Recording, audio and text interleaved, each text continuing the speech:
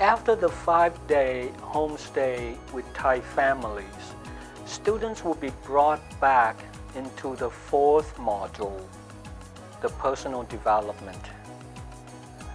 During the personal development module, trainers and students will be working together on a one-on-one basis to achieve any personal objective that the students may have.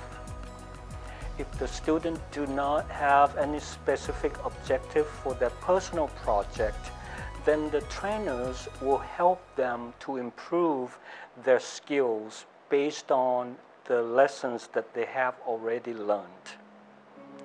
The students will also undergo language and cultural appraisal during this module.